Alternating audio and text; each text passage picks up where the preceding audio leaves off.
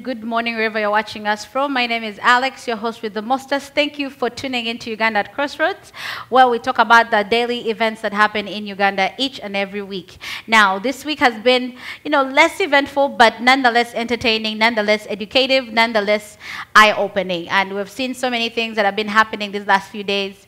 We laughed, we have cried, we have felt with you guys, we have gone on this journey that all Ugandans go on, and we have been learning, we've been rejoicing and doing all these things. So wherever you're watching us from, I want to thank you again for your continued support for your Uganda Crossroads show, as well as our other shows on Campfire TV. We do have Love, Sex and Money that just finished earlier on. We also have Divine Moments of Great Substance with our pastor in-house, Joy Bell Tampa. We also have the Campfire Talk Show that's hosted by me, and the Diaspora Talk Show hosted by me. So again, guys, for your continued support, thank you, thank you, thank you, thank you. We want to wish you happy holidays wherever you are. We hope you guys are safe.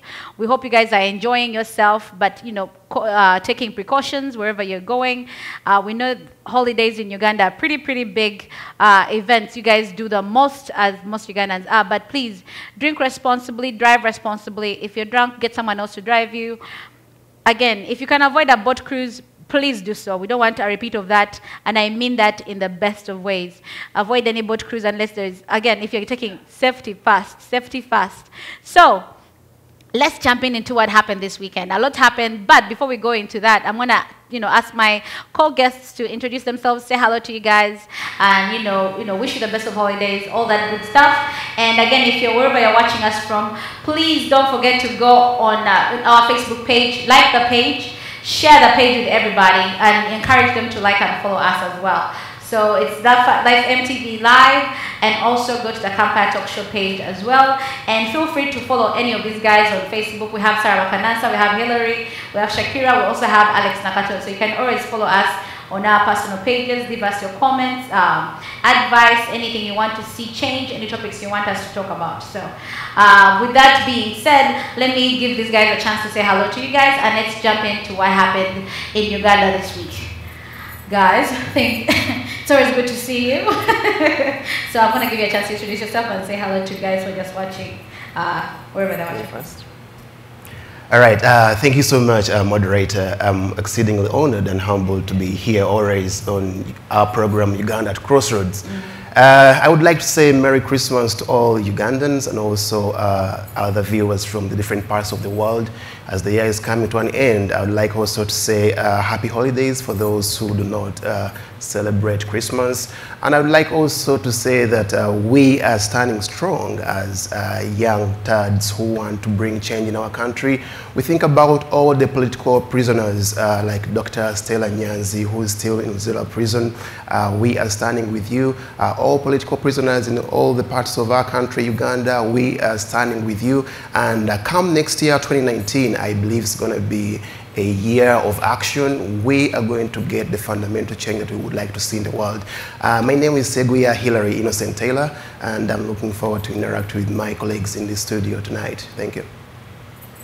All right, Sarah, the one and only. One and only, Sarah Joy.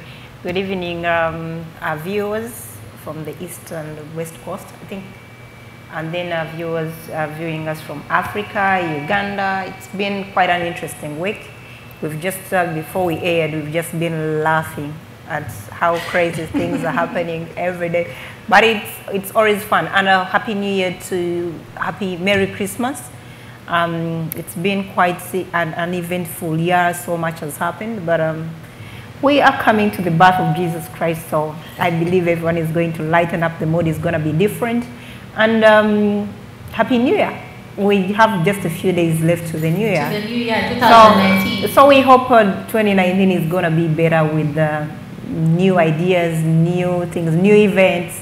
We're still going to be here because every week, every day, something new unfolds. And we'll be here to break it down. Okay. For everyone who has just tuned in, this is, I'm going to get my technical team to just cut down on the feedback.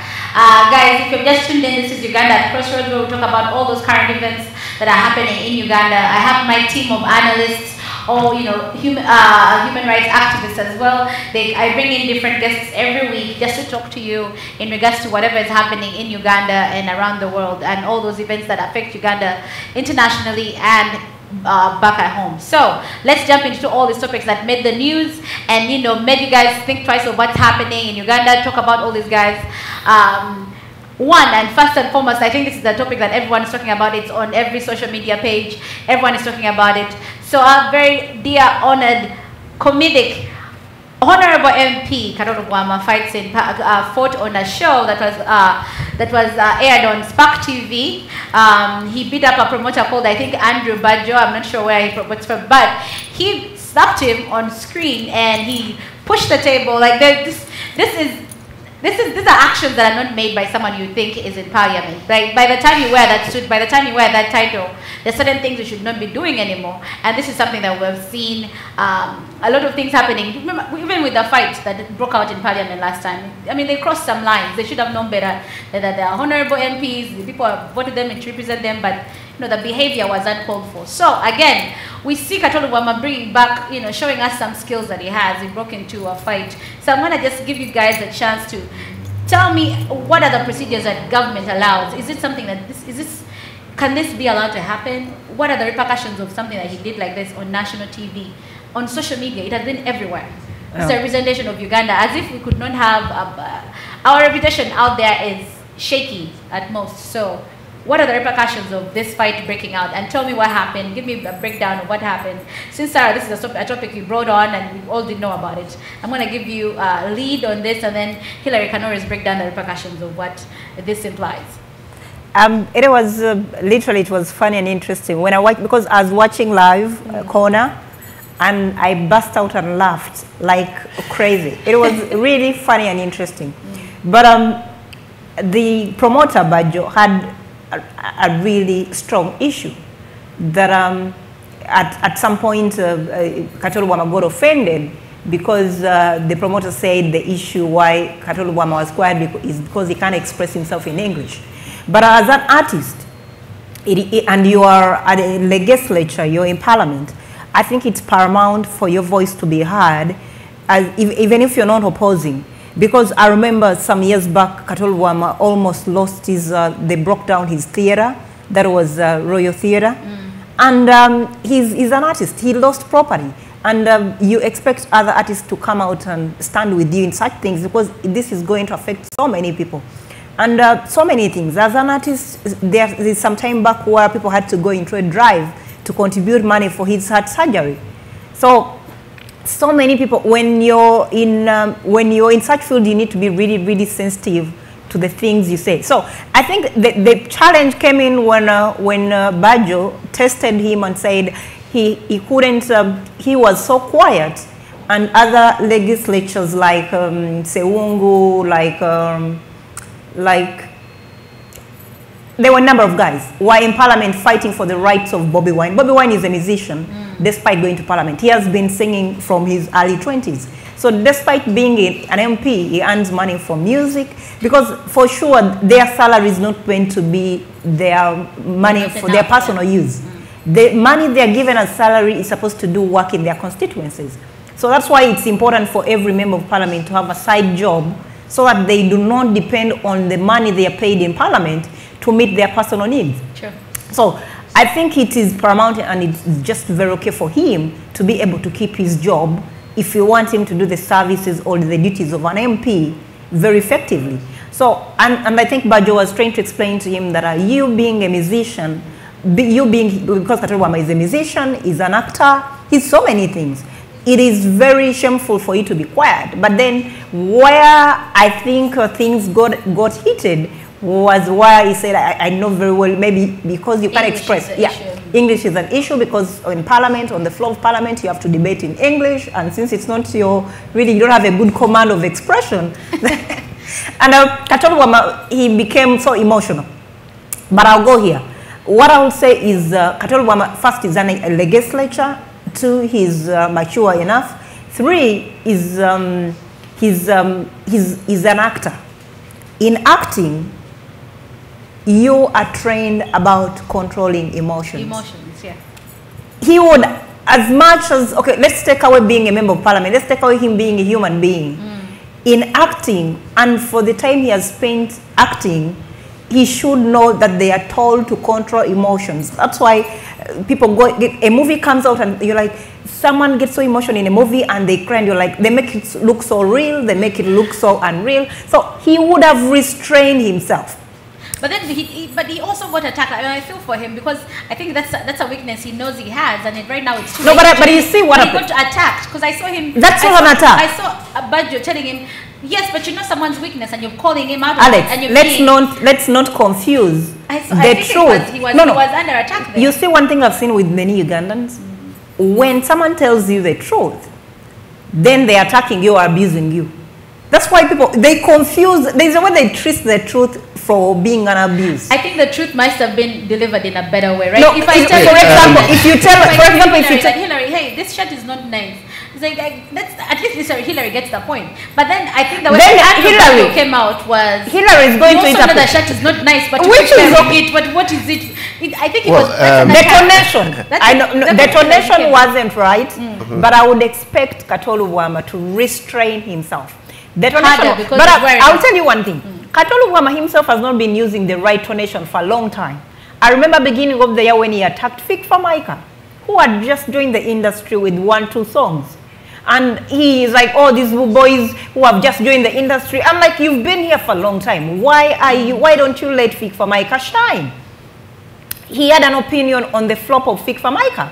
He said, oh, these young boys, Fik Famaika did not, he got enough people for a starter. He did not flop. But as Katolu Wama, why are you reminding us Fik Famaika flopped or he didn't get enough people? So Katolu Wama has not really been a good example. Also, he has been attacking other artists, especially young upcoming artists.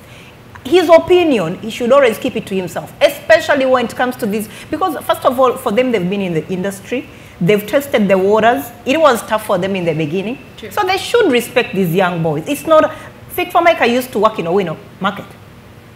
Some friend of mine told me a story. He used to sell clothes to my friend's boyfriend, and the boyfriend was an artist. Wow. He was already, and Fik Famaika right now, he's an artist bigger than the guy he used to sell to clothes. You know? So Fik Famaika has really done a good job. He's done a good job. So for you to come and put him down, it doesn't make any sense. So I think Karma is just a bitch that Karma this time really started bitching around to Katolu Wama, and he didn't like it. For me, I still insist he would have controlled his emotions. He's an artist, he's a legislature. Let me tell you one thing. That bullshit can happen in Uganda. If that had happened in the Western world, as I speak today, Katolu Wama, he would have been out of parliament. Not even suspension. He would have been completely, let that bullshit happen in the Senate here or in the House. You will be out. First of all, you will be out. Not even an apology would save you. You will be completely out. You'll be asked to resign, asked to You'll be asked to resign. You'll be asked to resign because there are certain behaviors that cannot be contained. Like violence. Violence is a big thing. Sure. As a big man, Katolu Wama maybe is in his 50s or something. I would expect him to, because let me ask you one thing. Katolu Wama has a heart problem. What if Bajo retaliated and hit him with a big blow? You would have Katolu Wama dying, in the studio, on a live show, and Katolu Wama is dead. So already himself has a problem. He has a heart problem. So why are you fighting? Let me ask you this. I'm going to ask you, Hillary, this. I'm going to ask you this before you continue. I mean, I have someone saying, David Lubua is saying, I like the articulations here, but my problem is, should we only vote for those who speak English but can't reason? yes, the whole thing that he shouldn't have fought. That is well and good. But now I'm going to go back to the fact that half the MPs we have in Parliament are not as articulate. They're on the same level of Katolo Mwama. And that in itself represents the fact that Uganda literally runs along those lines. You're going to have half the people who have learned, who have had a chance of going to good schools, and half the other nation are people who can express themselves, but they don't have a grasp of the English language. So what are we going to do? So what do you foresee the elections being like, given the fact that we have had Katolo Mwama as a representative? Now we have all these MPs coming out saying all these words, these big words that they're trying to, use from the Webster dictionary, and they can't fathom what they mean. That's what are we going to do for 2021? That's something very simple. I think as Ugandans, we have to first of all accept that English is vernacular to us because it's a foreign language. So had it been that we didn't get colonized in the 70s or 60s, then we wouldn't be speaking English.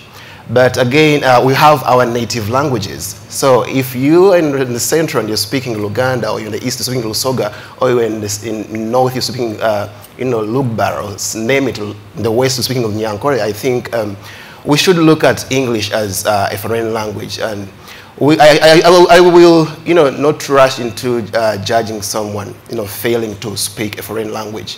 If someone can express himself or herself in their native languages and they pass out the message clearly, then I think that would be the best means of conveying the message to any person in our country. If you look at countries like South Africa, they are allowed to speak the Zulu in their parliament.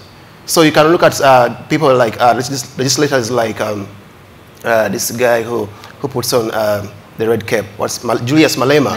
Yes, when he's speaking, you'll hear him using also some Zulu. If you go to Kenya still, you're going to hear some Kiswahili in their parliament. So they are embracing their identity, which is their local languages. So I think as Uganda, being the fact that we are part of the East African community, I think it's one thing we should also try to embrace to enable each and everyone to, be able to express out their views in their easiest language that can be understood by each and everyone. But again, if you look at also countries like, if you go to the West or like Nigeria, you're going to hear them using maybe like their Yoruba language. So if you're Yoruba, you speak some Yoruba. They can use also Pidgin English. So for me, look at issues like, people are blaming Katolo Mwama. Okay, yes, I'll blame him like Sarah's did, because I agree with Sarah. Katolo Mwama, as a leader, he has anger management, a challenge of anger management. So his temperament was uncalled for. As a leader whereby people are looking at you to be exemplary and you're behaving in such an uncouth manner before the entire population watching you on national television. So I think it was so absurd, and I expect him to come out and apologize to all the Ugandans who are watching this. Because the young generation, when they're looking at him like that and he's expressing himself in such a way, yet they had high hopes in him. As someone who's sitting in our parliament, you can't express yourself in such a manner.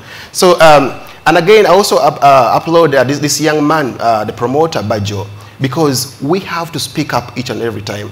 Always put pressure on our legislators. If they are dormant in parliament, challenge them. So get opportunities like this. When they come to national televisions and they've come for debates or any conversations, always challenge them. What are you doing in parliament? Why are you silent in parliament? What can we do? Because we want ways that are going to help us move forward.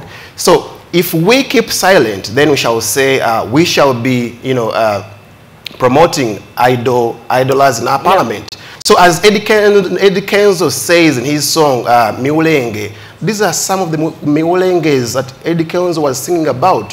Why do you go to parliament to be puppet? Why do you just keep silent about it? If all parliamentarians were concerned about one parliamentarian who is being, and some of them were from the ruling party. Surprisingly, some of them were NRM, who was saying If you look at the Minister of the Youth, that lady, she was speaking out. She was like, why can't you leave Bobi Wine to be free? Because in Parliament today we have legislators who are accountants, legislators who are consultants, lawyers. Yes, they are doing their side businesses. But again, for you as the government to oppress only one Bobi Wine, you look at as a threat to our country, and you oppress him to the fact that he can't do his business, because Bobi Wine is employing lots of Ugandans in his business.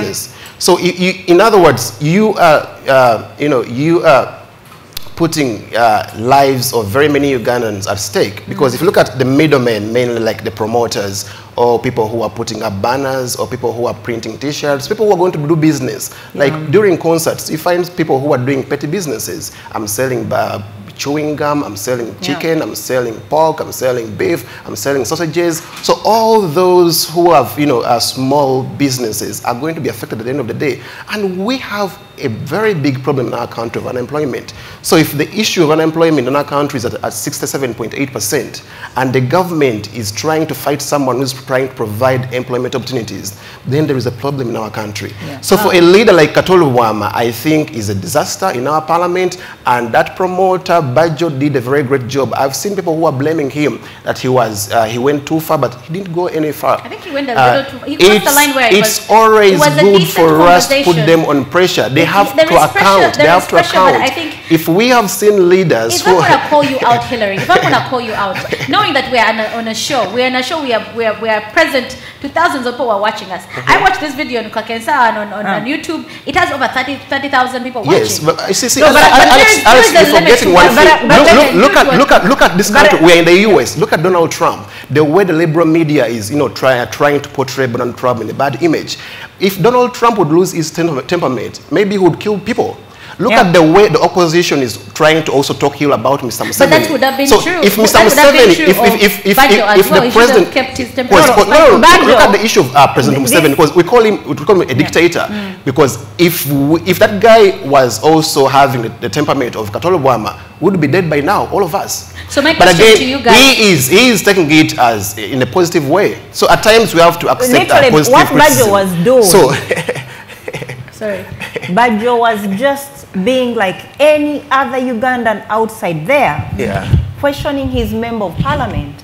That when do you raise your voice when us who sent you to parliament need you to speak up? Exactly. It's one of those things. Katolu Wama is an artist. Bobi Wine may not be a member of his constituency, but he's an artist. I have just told you, Katolu Wama, when his theater was being taken away, he expected all these other artists to come up and stand up, and they did. They raised their voices. Exactly. So Katolu Wama being an artist and being in parliament, it's like being in parliament and you're a lawyer and you see other lawyers being persecuted. Lawyers are going to come up. Being an artist, we would expect better from him. But his statement he made, he said, what do you want me to tell Bobi Wine? So that statement was really vague.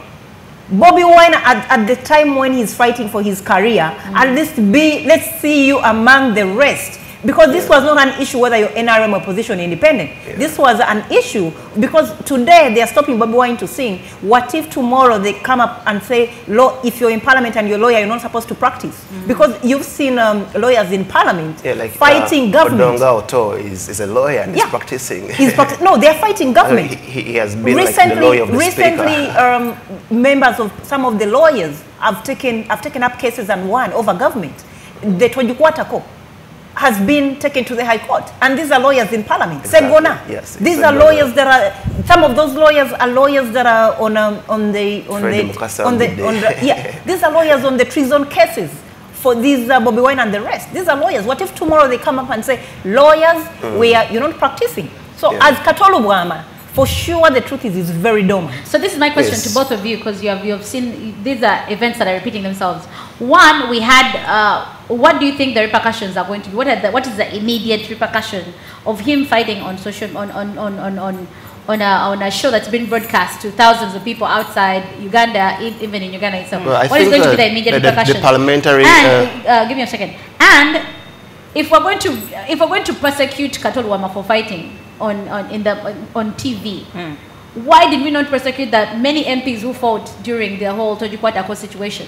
No, what was the immediate repercussions? This is what happened. If we're gonna do something to Katoluwama, the same needs to be done for.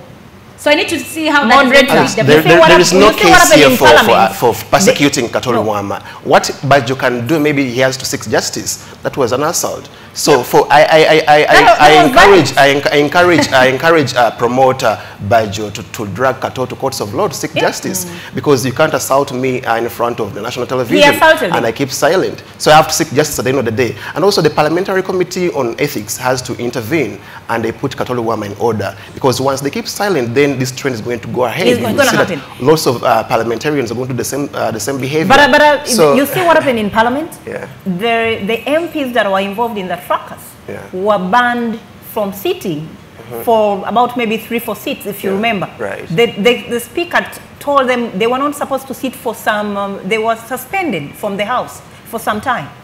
But this was happening in the House. But the second time it happened, they were evaded.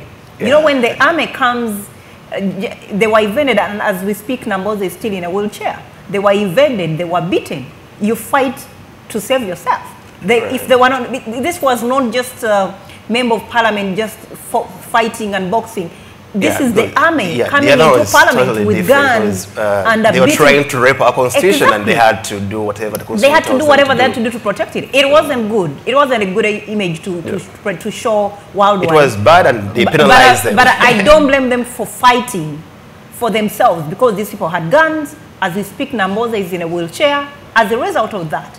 So, but this was someone checking out, I don't know if Bajo is from Lubaga, this was someone checking out his member of parliament and saying, you are dormant on the issues of national importance. Because as much as, leave alone even Bobi Wine and politics, just like he said, Bobi Wine employs so many Ugandans. So many Ugandans depend. And all those people, these promoters pay taxes, you know that? Yeah. I'm going to take a chance to just read your comments. Everyone who's watching us online, thank you so much. It seems like the issue with Katoluwama is very, very heated, because all of you guys are giving me a lot of input. Joweria N. Kalundi is saying anger management is needed. Wasfa Hassan is saying Kato was right somehow. Same here. I think that's what. Namumpa Aaron is saying Bajo was 100% right to say what he wants, because it's our work and responsibility to put pressure on the government, put pressure, because we are their bosses. The parliament was invaded, so MPs were defending themselves, which is what Sarah has just been saying. And then Naluvega Rose is saying, I'm listening, but Sebo Nebanyabo. Fumite Mbozi. So, Naluvega Rose, thank you so much for the love. Continue to share the page with someone you think might want to actually be a part of this conversation.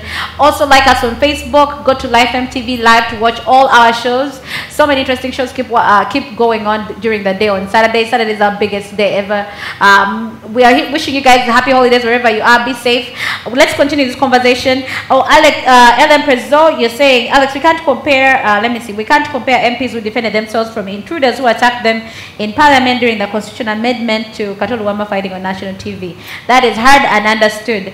And then we should also have Miss, I'm not going to read your name, but I'm saying Tamana Mirundi did a similar thing on NBS TV while being hosted by Simon Muyanga Lutaya. So I guess I missed that fight, but I'll go look for it again. We're going to skip this topic because it seems to be something that's going to continue going on. We're going to continue the conversation on screen. Before you switch up and go to something else, this is what I want to say to the people of Lubaga. Okay. 2021, keep Kato, if Kato ever comes back, keep Kato out of parliament. Kato, you don't need the lots of Katoluwama in parliament, because as much People as should be a bit more vigilant. no, Katoluwama is if you look at member of parliament who have fought for the rights, who have done exactly why they went to parliament. When it came to the Tojikwatako, they were given 5 million. Other members of parliament they brought back the money because they didn't need it. He said he went to parliament to look after, to take care of himself, to eat. So people of Lubaga, if you bring back someone like Katoluwama to parliament, it is entirely on you. People like Katoluwama don't need to be in parliament. Let him collect whatever he has to collect right now, enrich himself, and please take him back to the theater. He needs to be acting. He's a comedian. He needs to be, he needs to be acting, he needs to be doing comedy, he needs to be doing plays. He doesn't deserve to be in parliament. Yeah, and Sarah, to add on what you've said, I think also, this is a lesson to all our legislators. I think they should learn more from the mistakes of Katolo Wama, so that we don't see other events like the same happening again. Because it will be a shame to our parliament. So let them know that being a honorable member, that's a title, a very big title that they're holding. And it doesn't work only in parliament, even outside parliament. Each and every corner of our country that they're going to, even if it's out of our country. So it's a very big challenge to have parliamentarians. I don't like President Museveni on so many levels, on so many things, especially how he has drained the country and put it in a ditch. But he's very good at controlling anger himself. management. Exactly. Yeah. He plays it off and then he he's very good at being democratic. People were saying like if Katolo Wama had a gun, maybe he would have killed that promoter. He would have shot so many people on TV. Just imagine, you saw the scenario with the NBS the journalists. Yes. If Museveni didn't know how to control his temperament, he would have shot him just straight and we'll see, boom, someone being shot. Yes, because now look at the issue of Museveni, the way, the insults like Dr. Stella Nyanza has given to his family, his mother mainly, and the guy was very silent about it. Okay. Yes, so if you read the diction Stella Nyanza uses towards the president, it's that the president here is scoring credit, and again, the opposition is losing credit. So I think as people on the opposition part, we have to work better when it comes to this position. All right, guys, we're going to jump into our next topic. So this one is a bit complicated. Not complicated, but it has been on everyone's lips. There have been memes on social media. WhatsApp statuses have been, filled with these pictures of what happened during this week. So we have our Miss Africa contestant winner, Queen Abenacho. I think I always know how to pronounce that. Abenacho came back home and had a chance of meeting our president, Mr. Museveni, or Museveni. So, and Museveni, I think people are calling it Museveni embarrassed her in regards to the hair that she was putting on, and called her out on it and said you shouldn't be wearing what kind of hair? Indian hair. You shouldn't be wearing Indian hair. You should be wearing your hair more naturally. So we've seen all these pictures of Queen crying, bawling in tears, and we've seen all these memes where people are calling her to punch the president, which is so uncalled for. Don't quote me on that, but. What is your response to what happened, to how this was handled, to how it blew up all of a sudden? Is it that people are just trying to look for ways to shame Museveni, or did this actually really happen, or what happened? Yes, it's so strange to see that the president is making such, is uttering out such words or using such diction, because before Queen Abenacho left for Miss Universe 2018, you see that she was, giving the situation she went through, because she tried to raise funds for I remember reading for her air tickets, but it was a struggle, because the family had to do each and everything possible to ensure that their girl represents our country, because the government, they went to State House and the government failed to give them finances. So that's how our government works. If you go and take them proposals, because someone has come and they're going to raise our flag to an international stage, but you're denying them a financial aid to buy an air ticket. How much is it costing for an air ticket?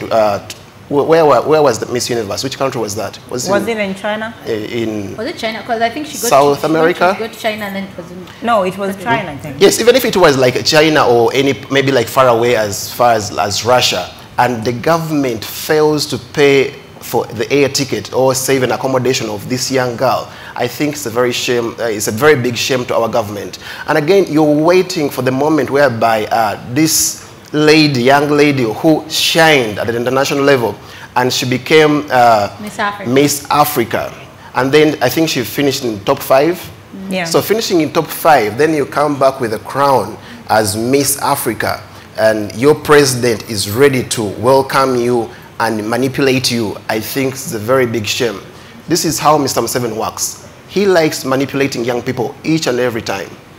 So today he's going to use you for his political gains. You see how the Ministry of Tourism was very fast rushing. Yes, we're going to welcome Abenacho at the airport. Minister Chwanda was there. But again, they denied this young girl an opportunity of being our ambassador of our tourism in our country. They gave it to someone else who was, who has never done something productive for our country. So if someone tells you, because it was common sense that Miss Uganda, by default, she has to be our Miss Tourism, because nobody can promote our country more than our Miss Uganda. But the minister had different interests in different people. That's why they brought, Zari. I don't know if he's still the ambassador or not. But again, back to the sentiments, to the words that were spoken by our president. It was, not called for during that time. Maybe he would say it maybe afterwards. But again, on that very day, whereby this young girl is in front of all national televisions, the cameras, yes, it's her time to shine and enjoy the best moments of her life, and you are embarrassing her.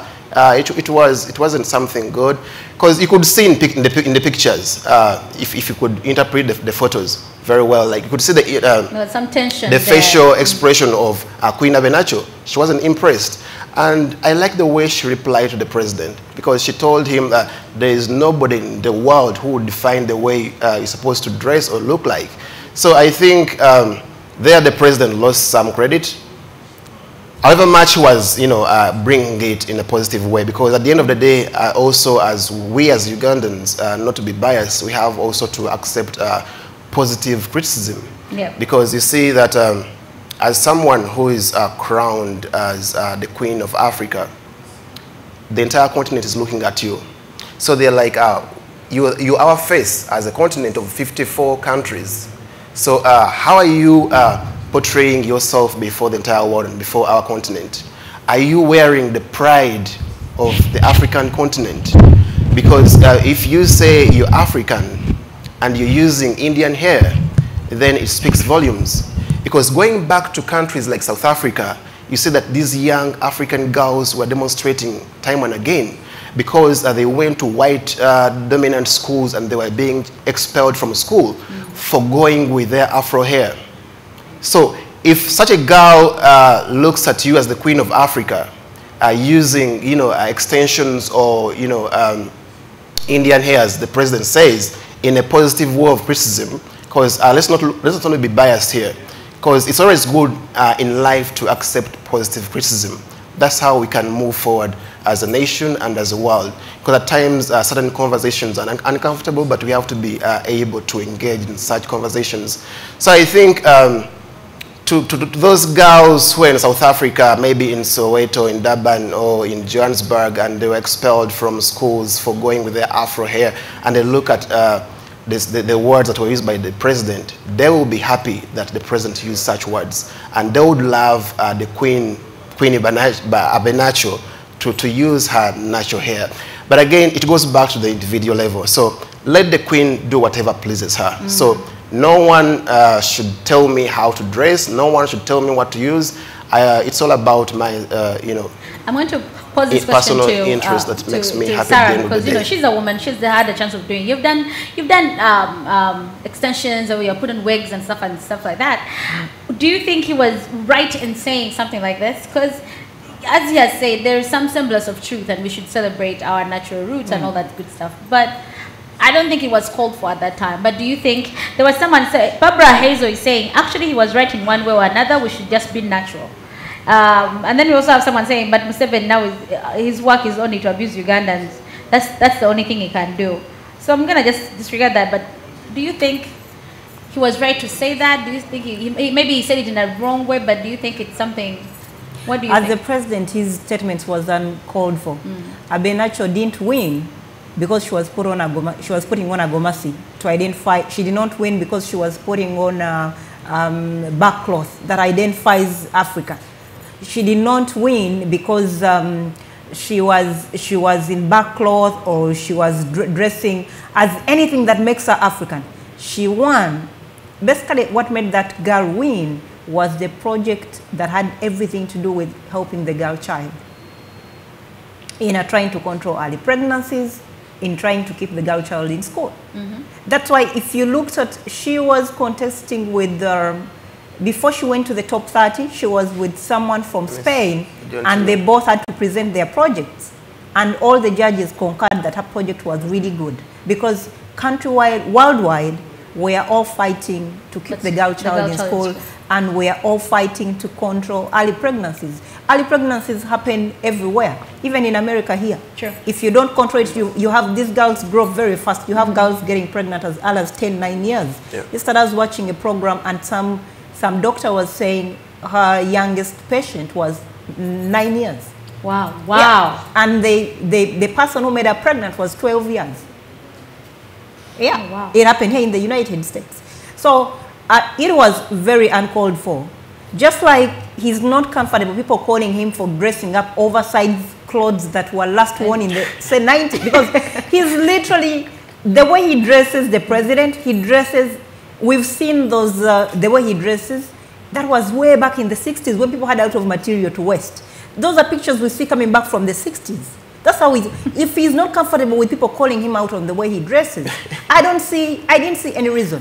All the contestants that were for Miss World, I am going to tell you, 100% or 99 had hair extensions. True, that's they had clip-ons. Check all the girls, the white girls.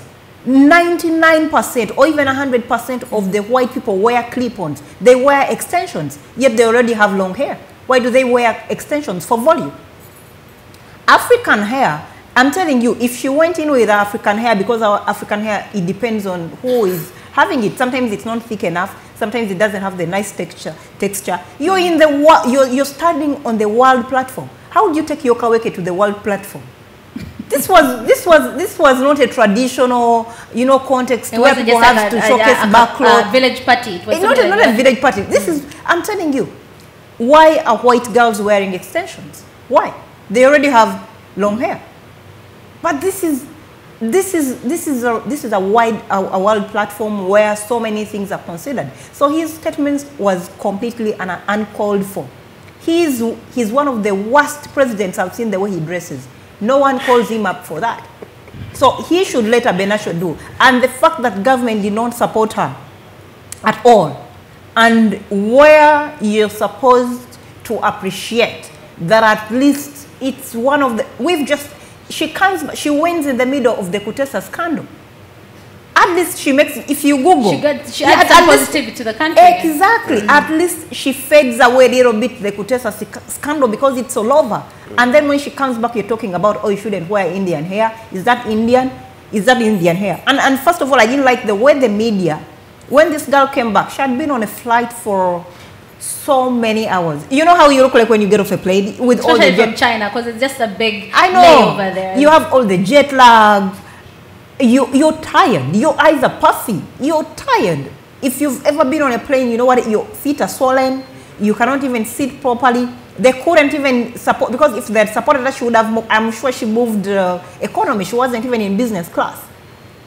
So they would have gotten her business class or first class where she could lie and sleep and do all these things. So she was tired. And maybe this was after... I don't know if it's true, but I had like some information that she was given maybe first class. This is where I go wrong. First class coming back? Return ticket. Okay, even if she was given a first class return ticket. I don't think she had first class to begin with when it started. When she was going. Yeah. And on top of that, where they were saying on top of that, if you see what they went through when she was in China, she went by herself, and Nanyonjo, Brenda came in later, much later.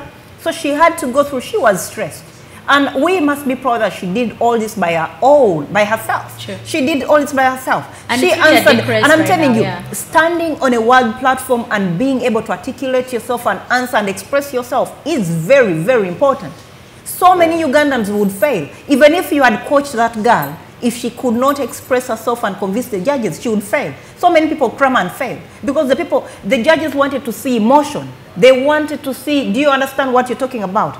Can you defend? If we send you to defend the girl child, could you? She did that very well. So for her to come back when you didn't even support her, and what I see, when you Google right now, all what comes out, the president of Uganda told Miss World Africa to stop wearing Indian hair. And I'm telling you, he's always in the news. This girl has done something. At least let's say we are ending the year with something good coming out of Uganda. True. We've never been recognized for beauty. On that note, we're going to segue into our corruption case that has been taking over Uganda lately. We do have all the things that have been happening. I'm sorry for you guys if I haven't had a chance to read all your comments. I do see Kathy Tendo is saying, Sarah, I love you. Museveni is just lost. Helen is saying, well said, Sarah, that's why I love you. They failed to spot her. And kudos to our queen. So many things have been happening this week. You guys, again, we're hating on Museveni because he's the one person we have to, because he's going to take the fall for everything pretty much this next few months. But earlier this week, we have the fighting of corruption. So the anti-corruption unit is led by Colonel Edith Nakalema, and the media raided the Wakiso land offices, which were closed on working day. Why use them? Okay, why not say okay? So the corruption, the anti-corruption unit that was started earlier on this week, we want to tackle the situation and we want to find out if it's going to be, if they're starting with the anti-corruption, why are they not tackling the Sam Kutesa and Museveni bribe? What are they going to actually even take on that case? Are they going to, given that the president is involved? He has been exonerated already. You need to do. So I want to find out how this case is going to run. It is not going anywhere. It is been solved. How is it solved? Break it down for us. If you check the media, Kutesa has been exonerated. On what grounds? I do not know. But he's free from the scandal. That's what I read in New Vision and the Monitor. Kutesa is free from the scandal. He's been exonerated for reasons. Maybe he's related to the first family, maybe they do business together, but forget about it. You're not going to hear any more about it. He's not going to be persecuted. And maybe when he steps into the US, that's when they will arrest him. But in Uganda, he has no case to answer. You move to something else. That's what happens. That's what they do. You expected them to just drag Kutesa into all that mud. Kutesa is among the first top 5 when it comes to the first family. He wasn't going to get drowned into that mud. He's exonerated, he's free, blame someone else. So this case, it's just going to remain in thin air? It's going to remain... In the US, he has a case to answer. In Uganda, he's a free man. They didn't find anything wrong he did. So... Hillary, what's your take on this? Sarah could be right in one or the other, because this is how we've seen our president behave. He leaves those who are corrupt to, be free in our country, other than putting them in jail. Because this case of Sam Kutesa taking the bribe while he was the UN president, the UN General Assembly president, it put our name in a very bad image before the international scene. Because being the president of the United Nations General Assembly, that's a very big opportunity any country would yearn to get. Because all African countries wanted this opportunity. But they all lobbied for our country to take the position to be of presidents of the UN General Assembly. And for Sam Kutesa to shame us in such a bad manner, I think it was a very bad and also have experience. The president yes, because if you see that already the case had a ruling in the US, in the US federal courts. They are saying that Patrick Ho was guilty of bribing African leaders to conduct business, because they say that he gave the president of Chad $2 million US. He gave Sam Kutesa Exhibit 1510 also $500,000 US, and also our president is also dragged in the same case that he allegedly got also $500,000 US. So for Museveni to come out to say that I am putting up a state house anti-corruption unit led by Lieutenant Colonel Edith Nakalema, and for her she's also trying to dodge who is very corrupt. The case of this Sam Kutesa, who is, yes, as Sarah said, Sam Kutesa is one of the most corrupt government officials in the history of our country. Because if I give you like 5 names, of course you get Sam Kutesa, you get Mama Mbabazi, you get the president himself, you get Kazinda, you get Gilbert Kenya, you get Nasasira, you get Michael Mukula. All those are very crafty people. If you look at also the former finance minister Saida Bumba, very crafty. So we are saying that why can't Edith Nakalema, Lieutenant Colonel, begin with this case of Sam Kutesa? Why can't she put pressure on him, maybe to step aside as we carry out an investigation? And as Sarah has said, the case is very clear. There is no even investigation needed because there is a ruling already in the US. The guy was guilty of, a bribery. I want to ask so both of you. I think we have to ensure that this anti-corruption unit gives like the anti-corruption, because we have the anti-corruption court in Uganda. So why can't they leave them do their work? We have, yes, the office of the DPP. Why can't he do his work? We have the office of the IGG, Irene Mulyagonja. Why can't she do her work? And for them, you see like the raid of the Wakiso land offices. It was just to make the parliament, the public, think that they are working on something very sensitive. But again, we've seen such events happen time and again. So for you to come and parade the media that it's a raid of an office to blind Ugandans that you're working, that business no longer works. Because Ugandans want to see the big fish being indicted and convicted. If they tell you Kutesa was corrupt, begin with him, because it's the closet, is the closest person you have. So it's very, very close from the State House Nakasero to the Minister of Foreign Affairs. Go for him. Can't you raid the Minister of Foreign Affairs and get some Kutesa from there to jail, to Zira? Why is it very hard? Can't you go to to the Ministry of Works and get Nasasira from there, then put him in jail? So other than lying to us, why can't you go for Gilbert Sakavu Kenya? Because he swindled the 2007 Chogam funds. Because they told us that they're going to renovate Entebbe Airport during the Chogam time. Where did the money go? Right now, if you go to Entebbe Airport, it's like, I don't know, it's a shame to look at our national airport like that. So you talk about the people who swindled also the money that was meant to buy the bicycles for the LCs, LC1s, local council. Because they told us that all the local councils are going to get, bicycles. But the money was swindled. So where is that money? So Edith Nakalema should look in such big events, because we haven't forgotten. Because if you look at what happened in the Ministry of Public Service, you see that they are working. That they indicted the permanent secretary of that ministry, and they are serving. They're going to serve. They're going to serve their punishments. But again, we see Nasasira is very free. We see Mike Mukula is very free. We see Sam Kutesa is very free. You see, I don't know. Let's see the big fish going to jail. That's when we shall know that, yes, this president is very serious with the issue of fighting corruption. But otherwise, they just are blinding us and they think we shall take things for granted. Eric N. Mott is saying Museveni did not go to the UN General Assembly this year, possibly because there's a sealed indictment against him in New York State and our federal government. Then we also have, I really cannot read your name on screen. Sam Kutesa has not used shillings in 20 years. He uses dollars to transact, yet he lives in Uganda. So this is my question. We have talked about this. Sarah has mentioned it. You have mentioned it over time and time again. You're saying that all these anti-corruption agencies, IDP, IGG, even the new one that just started on, they have not done any, like the government itself is fighting the work they're doing, and they have not moved forward in like the last few years. We don't see anything happening, any big cases coming out, all these big names, with the whole Sam Kutesa issue going on and Museveni being implicated.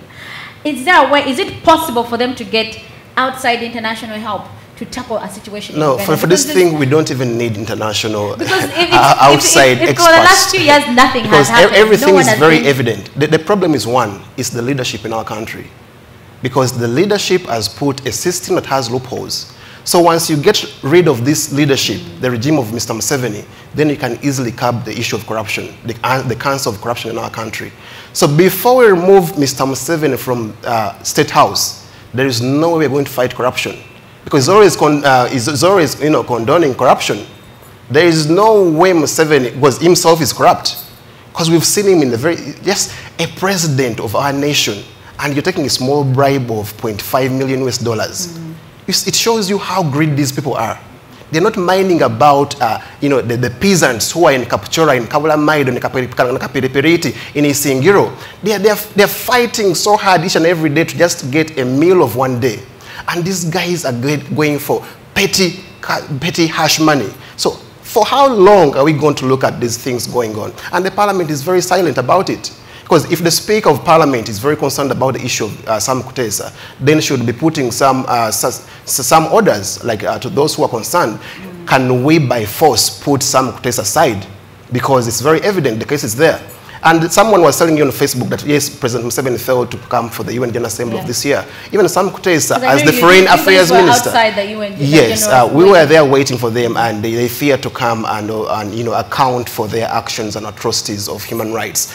And as Sam Kutesa, the Minister of Foreign Affairs, he was supposed to come and lobby at the international scene for different things. But again, as their foreign affairs ministers were busy lobbying for different things to forge solutions to the global issues, for him, he couldn't travel because he knows it very well that he can never come again to the US. Once he lands to any airport in the US, he will be indicted.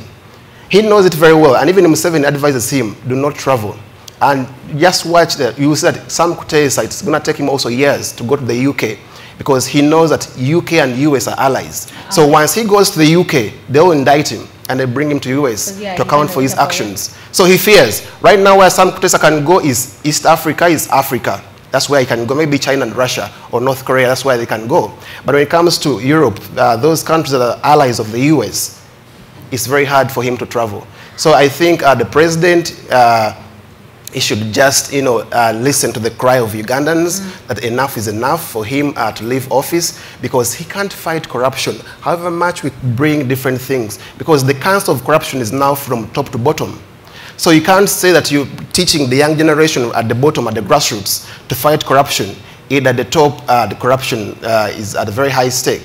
So how are you telling me that the local council or the defense minister in your village is going to fight corruption, yet the president is being corrupt? How are you telling me that the police officer is going to stop being corrupt, yet the minister of finance is too corrupt? How are you going to tell me that maybe a taxi driver is going to stop bribing a police officer?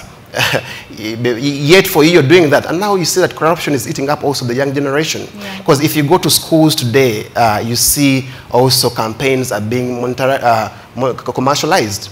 So that parents themselves are giving their children lots of monies to invest in campaigns. So a child who is in primary 4 wants to become a timekeeper in his or her school, and the parent is investing in 3 million Ugandan shillings to that child to become a timekeeper. Then imagine what kind of corruption is that. So this child is buying candy for her fellow pupils in primary school so that they can vote for him or her to take that position of timekeeper. Then that's how corruption is beginning. And that's how it's circulating from primary level to secondary school to universities. Go to universities, because I was the good prime minister of Makerere University Business School. I could see how campaigns were being, were being commercialized. So the thing you see at the national level, that's the thing that is happening today also at the grassroots. You see the president of Uganda carrying big sacks of money everywhere he's going. If he goes to Busoga in Jinja, he's taking them sacks of money. And he says, I own the treasury. If he goes to Nalukolongo to meet traders, he's going with, hash money. If he goes to Nakasero or the Otax Park, he's moving with money. He's corrupting Ugandans. He's tokenizing them. He's manipulating them, using them as decorations. In other words, he wants to see that the country becomes dead as much as possible. So as young Ugandans, we are saying enough is enough. We can't just look on like this. Sure. The only solution we have of fighting corruption is to get rid of this regime of dictator General Kaguta Museveni. Then we put a system that is entailed at fighting corruption. Then we put laws in order that are going to fight corruption. Because they're telling you they have the anti-corruption unit. And they're telling you become a whistleblower. But do we have a law that protects whistleblowers? There is no way. So today I'm going to call out someone is so corrupt. He gave out maybe like he's swindled 5 million, maybe like 50 Ugandan shillings. And tomorrow they're going to come for me. They kill me. They kill my family. So am I safe to be a whistleblower? I'm not safe. So this is the problem of Mr. Museveni. There is no way, except maybe those who are powerful in government or ministries, like the case of Pius Bigirimana, when he called out, those permanent secretaries and accountants in the ministry of, in the office of the Prime Minister, with the Kazinda case of, corruption. So those are the few who can be protected. But as me, the wananchi, who is from maybe Kapchora, who is from maybe Pakwach or Idudi or Kabula Maido, I'm not going to be protected. So I would think that it's better for me to keep silent, to fear for my safety other than losing my life. Okay. Because at the end of the day, I want to have life. So let the parliament pass the law, if they want to pass corruption, that we are going to protect whoever becomes a whistleblower. And we know that we are safe. Let the parliament also put strict laws that once we get you, then we shall take over all your properties, we put you in jail. Also your family has to be liable. Because we have to copy lessons. Happens. You see, like China, you can't mess up with the issue of corruption in China. Because they will go for you as an individual, they go for your family, they go for your assets, each and everything. Yeah, they anyone close to you, they go exactly. for. So that's how a system that is anti-corruption works. But for us telling us you're anti-corruption and you are very corrupt as a leader, then we're just wasting time to fight corruption when we still have the government of Mr. Museveni. So as Ugandans, those who are watching, let's keep opening up mindsets of different young people who are in rural areas, who are in urban settings, to fight this regime of Mr. Museveni if we are to have an effective government that is anti-corruption. All right, so this next topic goes to Sarah, because she's very, very passionate about it, and she knows the ins and outs of how this game is operating, how whatever is going on ground. Earlier on this week and last week, I think, at the end of last week and this week, Bobby Wine's shows were all shut down, they were all cancelled, and all of you who know him, all of you who have heard of Bobby Wine and how he has come to be, how he has managed to get his success, know that he performs and he relies on, performing as a musician first and foremost before he's an MP. That's his passion. So that's how we've come to know him. But earlier on this week, all his shows were cancelled, and it's a Christmas season. We all know that's where all artists make their money. But we want to know, because Sarah is so knowledgeable about things like this, we want to first find out, want to have her answer a few questions. So Sarah, from your knowledge of what is going on, and you have communication with Bobby Wine and the family, who is behind all these shows? Who's cancelling all these shows? And what are they doing? What is the reason behind all this? And what are we doing to solve it? What can we do? Because the man needs to eat. His family needs to eat. Right. If they're not doing it to any other person, I had a rumor that they boycotted Eddie Kenzo's shows, but I'm not sure about it. So we gotta. If they're doing it to Bobby Wine, are they going to do it to other artists too? Or is it just Bobby Wine who's getting a special treatment? And why is that? Yeah, because it's so funny when, and it's a shame that the government has gotten to a stage where they do not care about Ugandans, because you're not only making Bobby Wine suffer, you're making Bobby Wine. You're making Bobby Wine and his family and everything. Not only his family. You're making Bobby Wine. You're making promoters. You're making all these other people suffer. You saw the lady who fainted. She fainted when her show with Bobby Wine, is it in Kapeka, was cancelled, and in fact, yesterday she was in Parliament. The other day she was in Parliament talking to the speaker and saying that she gave in her land, her house as collateral to the money lenders, knowing that after the show, after making her money, she's going to pay back the money lenders. She borrowed money from the money lenders to organize the show. That's what they do, most of these promoters. She will take a loan from somewhere, knowing, because if you bring Bobby Wine for a show, you just know. Because those are the big three artists. If you have a show and you have on Bobby Wine, Bebe Cool, or Chameleon, irrespective of where they're going to perform, because these are like big artists, they're legends. They're bringing that money back. The money will come back. You cannot have a show with either Bebe Cool or Chameleon and Bobby Wine, and you fail to fill up. But when you follow up what happened in Ginger, the police cleared the show very well. And before, they told the promoter, you cannot have Bobby Wine and Bebe Cool on the same show. Choose one. The promoter chose Bobby Wine and took off Bebe Cool. And the show was clear, because there were other performers. There was Shiba and the rest. The show was clear. Bobby Wine appears in Ginger because these artists are paid before the show, or even a little balance is left until when they appear. But I guess to these big artists now, you pay them. If they don't perform, they return your money. So I didn't, because the show in a Ginger, they were told The show will go on, but Bobby Wine cannot perform. But why is that? Because it's not from what I'm getting is they're getting orders from above, from the president, and he's so intimidated that Bobby Wine is gaining a lot of popularity through his music, which I don't understand because he's been performing for the last 10, 15 years. He is not popular today. Bobby Wine, if you go deep in the village, the kids know Bobby Wine. If you go in the rural remote of Uganda, they know Bobby Wine because he has performed in those areas before. So I did not understand why he said he's gaining popularity from his music, of which popularity he already has. And maybe he's really scared that this time Bobby Wine, before he was just Bobby Wine singing, and now this time he's wearing another persona, Bobby Wine, who is maybe more interested in his seat. So people are looking at him as Bobby Wine, who is more interested in, who is a politician now, who is likely to bring change because he appeals to so many young people of the young age. But at the same time, so this is, because if you clear a show and then you say Bobby Wine cannot perform on the show, then you're telling us this is not, even the police, if you listen to Bobby Wine, when in one of the interviews, they went to the police headquarters and they were told, you know, there's nothing you can do, these are orders from above. But this is one way, you know, some of these leaders are really, I don't even understand. I don't know what advises Museveni, and I've said that so many times, because I do not know why the persecution is so much on Bobby Wine. Hotel Equatorio, that entire complex of Equatorio belongs to Dr. Besigye. It has never been shut down. That used to be Hotel Equatorio. It was renovated. Now it's a shopping mall. It is fully in operation. It belongs to Dr. Besigye. It has never been stopped. And Besigye has been the #1 opposition leader for, you know, and fighting against Museveni for a very long time.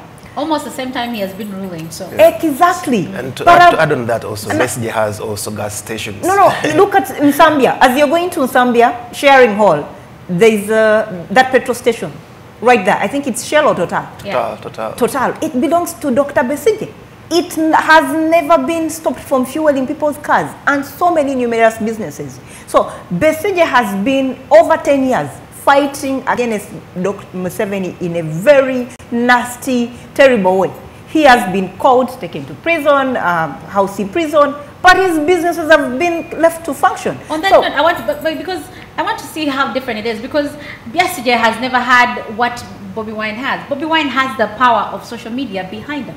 No, but what I don't, why? Because he can garner the support of a nation, even nations outside. Bobby, so I don't think Besigye had the same. Besigye is on social media as well. These are just double standards. And I'm telling you, don't blame people when they start, I'm sorry to say, when they start saying Besigye works for Museveni and all that. Yeah. Maybe it comes from, I'm telling you, Hotel Equatorio, that's a big complex. Shops and all that, it's functional. And I'm telling you, if Museveni has been so much badly robbed by Besigye, he would have closed up that thing long time ago. If you closed up Greenland Bank was helping so many farmers, so many people who were dependent on Greenland Bank. It was shut down just in a second.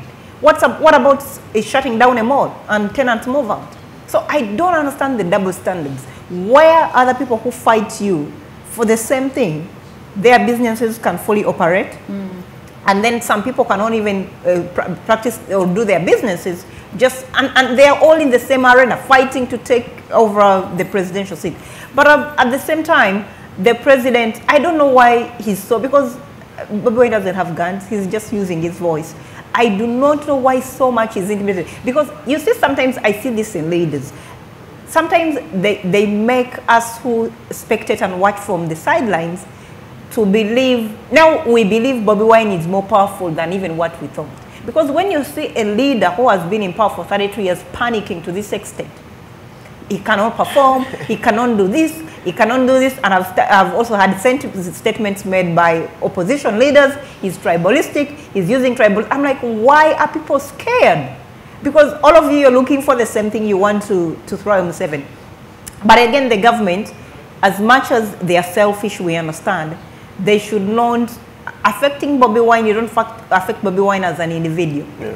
I saw what happened to Zina. There was a show by Galaxy. It was supposed to be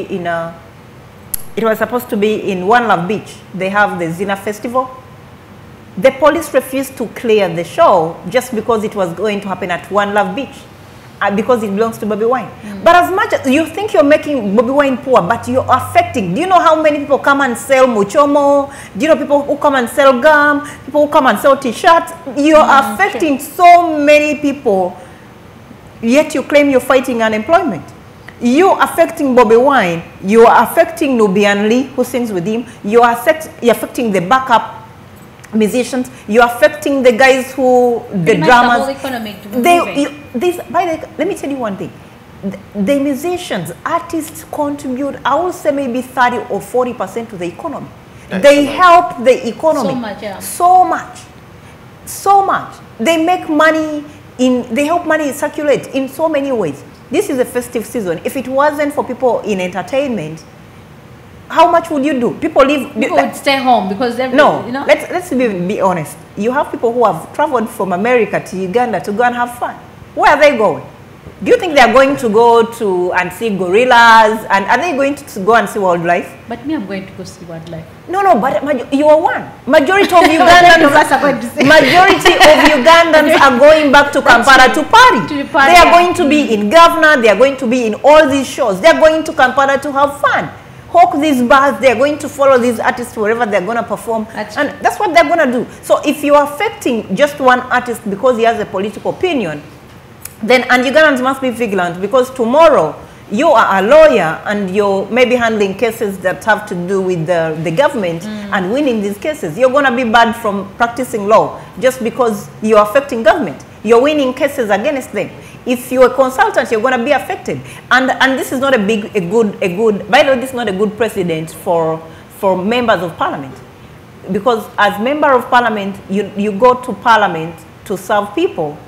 And every money you earn as a member of parliament, the 25 million they earn is not supposed to be their salary. It is money supposed to do work in their constituencies. So in other words, what are you trying to show that people can still, because you still have MPs that have any other job, and they are feeding on this 25 million and doing nothing in their constituencies. Many. So stopping Bobby Wine to do his other profession, you are as if telling him to feed on the 25 million he gets on a monthly basis. So that means he cannot do any other duties in his constituency. So in other words, I do not know who really spoke Museveni into this, but it is so gullible. It doesn't make sense. It doesn't come, if you want to control, because I've seen when the speaker raised this, when Bobby Wine raised this to the floor of parliament, they called up the Minister for Security, that was Tumwine, and the best he could say that this is an occupational hazard. Literally up to this time, I'm trying to digest and understand what he meant. Did he mean that Bobby Wine is a threat? Did he mean that he's a threat to the country, that if he performs, maybe terrorists are going to attack? I didn't totally understand. Occupational hazard, up to this time, I'm still trying to think further to see what exactly he meant. What did he mean? When they called Tunkana Rugunda, that's the Prime Minister, he dodged, he dodged the first session, then the next day, he brought a word to the Speaker that Minister Jeje Odong had to explain. Minister Jeje Odong, when he came onto the floor, he had totally nothing to say until when the member of parliament from the ruling party and opposition had to raise up and say, oh no, this is not right. And then from what we had last was the minister and the speaker, and also it took promoters, because promoters have invested money. What people don't understand, promoters, Bobby Wine does not own any of those shows he's going to perform on. Bobby Wine, his shows are already bought. You see what happened with Busaba at the One Love concert. Chalenga had been bought off long time ago. He had already even eaten the money. Chalenga did not belong to Bobby Wine. Chalenga did not. The tickets were already, we were already paid. The Saba concert did not belong to Chameleon. These promoters pay you off. If the promoters sit down, these are big artists, and they say, I'm paying you 300 million. And the promoter pays maybe down payment 150 million or 200 million, and they have to give you the 100 million when you perform. Even before you step on the show, the money must be paid. So these shows, Museveni thinks he's hurting Bobi Wine, but he's not, because Bobi Wine has already been paid for these shows. You're hurting, that's why the promoters had to go to Parliament, because this is hurting their business. By the time the promoter sits down and starts advertising for a show, he has already paid for this. These big artists are not treated as these upcoming musicians. These upcoming musicians, they cannot even be paid on that same day. The big artists are already, all their shows are already booked. You see Bobi Wine is going to be on Busabala 26. You think you're affecting Bobi Wine's business. Bobi Wine was paid a long time ago and he reinvested the money. He doesn't have the money. So you're making, first of all, the promoter, as much as Bobi Wine has to pay back the money, he was paid by the promoter. You're making the promoter, he has not made any profit. He's only going to be paid the money put in, but he has lost money in advertisement. He has lost money in putting up banners, stages, and all that. So whoever is advising the president, they need to tell him, they need to really be smart. He needs a musician, or he needs someone like, maybe someone who is in the field of entertainment, to explain to him that you're thinking you think you're hurting Bobi Wine, but you're not. You're hurting the people. You see, Bobi Wine is going to perform in Nkuka. He's already among the artists that are going to perform in Nkuka. But why you see right now people like Abitex fighting? Abitex has already paid Bobi Wine. Abitex owns the show. He has already paid Bobi Wine. So Bobi Wine not going for Nkuka, you're making Abitex lose, you know what? Lose on profits. Because right now, Abitex, right now, if you see, if Bobi Wine is stopped him performing in Lubiri, in Nkuka, in, what's the place? Is it Lubiri? Yeah. There are people, you know, Nkuka brings it. I'll tell you this, my brother stays in Masaka, but every year, my brother stays in Tiana, but every year he has to be on Nkuka. I tell you, how do you do it? He lives, basically, that's his major event, because they like it, you know, they like it when the Kabaka is opening the new year, you know, all that. So Abitex has already put in money. Maybe he has already paid Bobi Wine lots of money, 30, 40 million, 50 million. So if you're thinking you're affecting Bobi Wine, you're affecting Abitex. For people to know that Bobi Wine is not going to be on that show, people who would have moved from Masaka, where they are Antonde, deep down in the village, just because they love Bobi Wine. But Abitex is losing on revenue. But Abitex pays taxes. All these shows pay money. They pay taxes. They pay for the venue. Nkuka does not happen in... Nkuka, the organizer of Nkuka has to pay money for the venue to organize the Nkuka in Lubiri. So they need someone who understands the gist of the business and deeper part of it. Need to sit down with the big wings and Museveni and tell him, you are running a country for 32 years where there is massive levels of unemployment. So you're thinking you're stifling Bobi Wine and his profession. You are affecting so many people because Bobi Wine was already paid. When I got to know the amount of money Bobi Wine was paid for Chalenga, I'm telling you, if it had not happened, the promoter would have died. The promoter would have died. He paid lots of money and he expected to get a profit. I'm so happy that, you know, he had a mammoth of people, you know, flooding Busabara. But the promoter put in a lot of money. If that show had not happened at any one point in time, the guy would have died. He paid Bobi Wine a lot of money. So you're not affecting Bobi Wine, because Bobi Wine, the moment a show goes on air that this concert Bobi Wine is going to be there, he's already been paid. Because don't expect any promoter to advertise him before sitting down with his managers and paying him. You are affecting these promoters. You are affecting all these other small people who are involved in these businesses. You are affecting a guy in Nasa Road who does printing of the posters. You are affecting the small guy who has put up the posters. You are affecting someone who is going to sell chewing gum. You are affecting someone who is going to sell all the border riders who are going to ride people for those shows. You are affecting the beer companies that have to sell booze. You are affecting radios, TV stations that have to advertise. You are affecting everyone. You're drowning the economy just because of your selfish little political ambitions.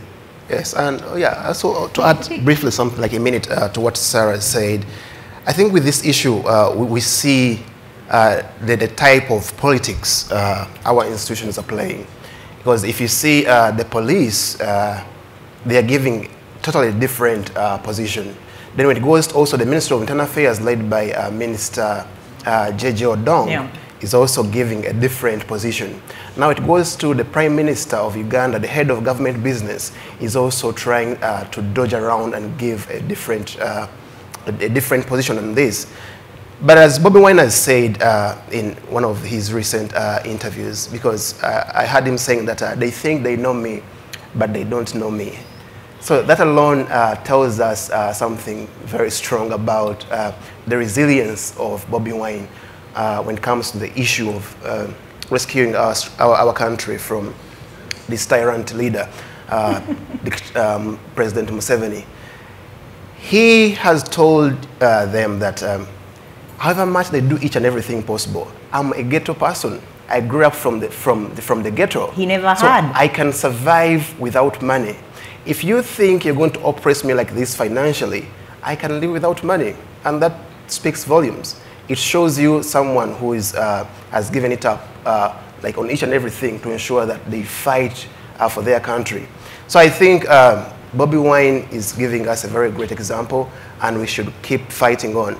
Because ask yourself a question like, where was the police to block Bobi Wine from performing at the end of year part at the parliament? Exactly. They were nowhere to be seen, but they left him perform before the parliamentarians. And you see the funny thing, I saw those in opposition, because music doesn't discriminate. Exactly. I saw the people who danced most at the NRM. I saw the you saw the he's a member of parliament going paka chini. He was going paka chini. Music doesn't discriminate. In fact, it makes people, it eases people, it makes people take away their stress. It makes, Yes, music is like it's like a universal language. And again, just before you just come in, moderator. You see, Sarah was telling us about the issue of Bobi Wine performing at the Lubiri on the 31st of this month, December. So ask yourself a question: do you think the police can block Bobi Wine from going to perform in the Lubiri? It's very hard. They will not. They can't block him unless when this government has forgotten the history of the 1996 Uganda crisis. Because those are the events that the government wants again to occur. That's how things began. This is what I'm hoping. So I'm hoping Bobi Wine can really smuggle himself into Lubiri, and I see the police with their member and all that craziness enter Lubiri to start causing commotion. Yes, they can't do such a thing, because once they attack him, then you're going to remind us the Bugerere issue, the Bugerere crisis. You're going to remind us also the Kasese crisis. You remind us the Uganda crisis of 1996. So they will be repeating the same events in 2018. And we don't want to end a year in a bad way. So I think as the police, very sensitive. They should leave Bobi Wine to perform, to perform at his concerts. Because yes, Bobi Wine is a threat.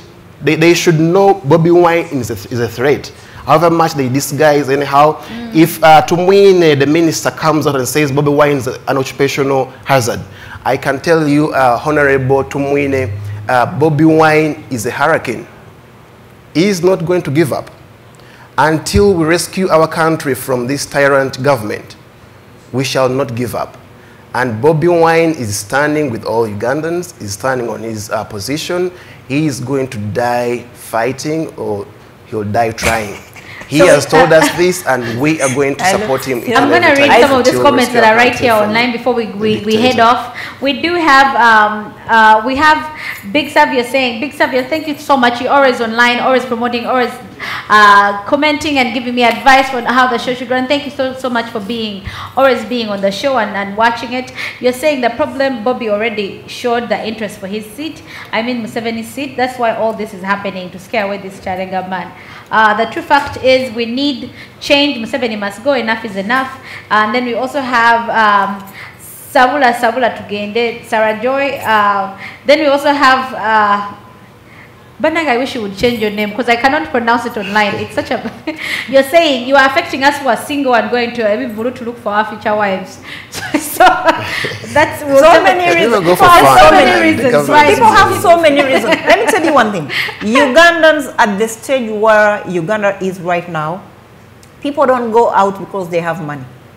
People go out to release their stress levels. Yeah. Exactly. Because the thing people don't understand, I see so many people saying, you're saying Ugandans are broke, but they party every night. The type of depression that Ugandans have, you need to be out Somewhere. to ease your depression. You're going to find, if you go and ask the local women, they're going to say, my husband did not buy food here, but he comes back drunk. What do you want him to do? The guy is going to sit out in a bar, take a beer, just to distract himself. People are so depressed that they look for different ways to distract themselves. So people, and beer is on credit nowadays, because you will go and drink up a beer when you don't have people don't hang out in bars because they have money. People don't go out for these entertainment places. I'll give you an example. You see, you live in America. There are so many job opportunities. Have you seen the rate at which people party and people work? People don't go out. People don't party unless it's summer and people have to enjoy the good weather. But we are in winter right now. Everyone work home. People are working because literally, and the way the laws are formulated. Here, nightclubs in different places, they close at 2. Massachusetts nightclubs close at 1. Yeah. So if you're going to go out at 10 and at 1 you have to go home, so that means you're going to be out for 2 or 3 hours. So why even bother go out? But in Uganda, people party from the beginning of the night to 6 a.m. in the morning. And sometimes I have people in Uganda I question, but before I used to question them and say, but why don't you work? Until when someone sat me down and said, I really, really want to work. Really, that's because everyone they have that passion to work. Exactly. You will see someone who went to school and you will see them cutting fruit to go sell on a taxi. Someone was always asking me for money. And then one time I got so mad, I'm like, man, I'm tired of you asking me for money. And I was telling my brother, why can't you work? And he said to me, sister, I really want to work. You know how I'm energetic I am. He's only 22 and he's our last born. I really, really want to work. But man, I can't find a job. He told me, do you know what it means to wake up early in the morning and knowing very well you have the energy, but you have nowhere to go to. You think, okay, what am I going to do? Apart from going out and roaming and walking around and seeing friends, you have no job to go to. You know what it means to wake up in the morning? You have the degree, you have the papers, but you've looked for jobs everywhere and failed to find one. He spoke for like 10 minutes until when it sank into my head and I stopped torturing him of, you know what, you don't want to work. He said, fine, get me a job and you see if I won't work. So that's what is happening with so many Ugandan youth. They really want to work. They have the energy, they have the zeal. They're still young. They're still in the vibrant years. I'm telling you here, I work like crazy. I don't want to stop. When I start working, I'm in the mood of working. But if you take it back on the side, people really want to work. But at the same time, I understand having the energy and zeal of wanting to work, but you have no job to do. So people resort to party. People are not all in these bars because they have money. None of them have money. No, most of these girls go out hoping to find Hillary to buy her drink, to give her money for a boda back home. And that's it. All she had is 1,000 shillings to take her on a boda and throw her in a happening place. Boom. And then she starts looking for 100 Hillaries. If I can get one to buy me beer, one for transport back home, one for lunch tomorrow. And don't blame them. In 2010, I think they told me once we started, there was a report that came out saying that I'm going to cut you off because we have taken a lot of time. We've taken a lot of your time, guys. Thank you guys for always tuning in. All the guys who have commented, if I've not read your comments, I do apologize. Hillary and Sarah Joy will go back and answer you guys. Personally, she has already answered a few of you guys. And Hillary is going to go back and reply to all of you guys who are inquiring about certain topics, certain things, and certain things you want clarified or cleared up. But I want to thank you guys for continuing to support us all throughout. We're going to be back in the next few weeks again. You will see someone new because I'll be taking some time off to go back to Uganda. We do have a few interviews that are scheduled there. So if you're in Uganda and you see me around, please don't hesitate to say hello and let's have a quick conversation. I will be in Uganda 26 onwards to the new year. So I hope to see you guys soon. And so you'll be seeing someone else taking over the show for the next couple of weeks. Love on him. Teach him the ropes. Don't be shy about asking all these questions. Harass him if you have to, because he needs to get all these things correct. But he's passionate about the show, passionate about Ugandan politics, and he's willing to see that your questions are answered. All these topics are talked about. I do want to leave one topic that I want the two of these guys to talk about, and our oncoming host, new moderator who's going to be coming on. We do have the situation of as I was mentioning to my producer, there's a documentary that just came out that Zambia has become the first Chinese colony. It has literally become moderated. That has become the first Chinese colony. How they have done that? They have managed to become totally indebted to China, where China gave them all these resources, all these over $60 billion something dollars, and they have failed to pay it back. And what China does, China, they buy a few things that are important to the country. They invest in electrical corporations. They invest in places here and there where they will have total ownership. So it's a documentary we're going to keep talking about the next few weeks, because it affects Uganda so much, given that we have racked up a very, very huge debt. Moderator, before you hang up, allow me, this is burning me. Allow me to say this before you hang up. Okay. I have seen the minister saying Ugandans are going to start learning Chinese. Yeah, that's... Uganda has over 40 million people. China has more interest in Uganda. So let Chinese learn Luganda or learn English, because you're not going to just throw, because all this is done in a very selfish way. Yeah, why are you torturing? Ugandan kids cannot even speak English to sell themselves to the rest of the bigger part of the world. And then you want them to start learning Chinese because Chinese have interest in Uganda. And I was watching on the news the other day, the fish, we are now importing fish from China, but it does not meet the standards of it has toxins in it. It has lead, it has all the toxins. I was watching a documentary by BBC of the fish that is imported from China, and it is plastic.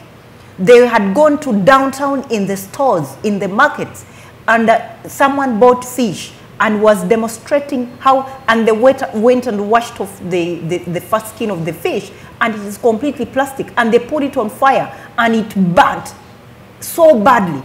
So China is, you are going to get, I'm telling you, we've seen cancer. Cancer is the biggest problem of the Western world, mainly because of them eating a lot of processed foods. You have kids, before they have come out of the womb, they have cancer. Because in the Western world, HIV is not an issue. It is cancer. But you're going to have so much cancer in African countries just because the Chinese are coming in. And on top of that, they are going to leave you cancer, but they are coming in forcefully wanting you to speak Chinese in the 21st century. Ching, ching, ching. This will be a conversation for another day. This will be a conversation moderator, for... Hillary, the Chinese have one saying in business. They say that you either go to China or China. That's their saying. Let them learn. You either go to China or China. And now you see Chinese telling us to learn Chinese. That's what we call soft power. So they're taking on Africa through soft power. So they tell you to learn their language, and they've also brought CCTV, so you're watching their television in Chinese, and they're also giving us scholarships to go to China and learn the language. But at the end of the day, for me, I think, because where the world is going, we're in a complex world. So it's very good and it's advantageous to know more than 2 or 3 international languages. Because look at Ugandans today, they're going to China for business. So if you can't express yourself in Chinese, if you can't transact any business deal with Chinese in China, in Guangzhou, Shanghai, or Beijing, then it's going to be very hard for you and very expensive for you to go to China and buy merchandise. Yes, otherwise you're going to hire an interpreter who is going to charge you a lot of money. But again, if you go to China while being able to speak Chinese, I think it will ease the transactions. You see, I don't have any problem with that. But the agenda, the intentions are wrong. We are going to keep this conversation for another day. Their intentions are wrong. Sarah, I'm going to... Okay, so... Wait for another show. Ladies and gentlemen, when they get heated, I can't control them. So ladies and gentlemen, please, please, please, this is a topic that we need to talk about wherever you're watching us from. You've had the news, you've had the rumors, you've read the bulletins, and I don't think the European world is going to keep silent on this, because this literally leads us to another war, because I don't think Europe will be silent when they see China. They should be fine. Since we speak English and French, let us also learn Chinese. If they see their intentions are wrong. Their intentions are wrong. They want to colonize Uganda. Uganda should not go back under the rule of a colonizer. You see, even Uganda in the should not be... US, I am going to shut down this show because it doesn't feel like it's going to go. Very many American students are going to China to learn the language. It is okay. Hillary and Sarah, please. The intentions are wrong. Ladies and gentlemen, thank you so much for the love, for that. We wish you guys a very, very, very, very, very Merry Christmas, Happy Holidays from wherever you're watching us from. It's been quite a good ride when we started the show. It started mid-summer, but thank you guys for seeing us through all the way to the end of the year. 2019 is going to be bigger and better and just majorly awesome. So you guys tune in. So many shows are going to be happening on Life MTV and Campfire TV as well. So you guys keep tuning in, keep showing us love. Follow the page, go to Life MTV Live, go and press on that little thumbs up, and then also just follow the Campfire Talk Show. It's another page on Facebook. Be sure to follow Sarah Bakanansa on her page. Hillary also has a page on Facebook, and I do have a page on Facebook, Alex Nakato. So just be sure to tune in and follow all of us for upcoming topics and anything that's coming in the new year. So I've been your host, Alex, with the Mostest. I wish you a lovely, lovely holiday. Be safe. Bye. Have a good day.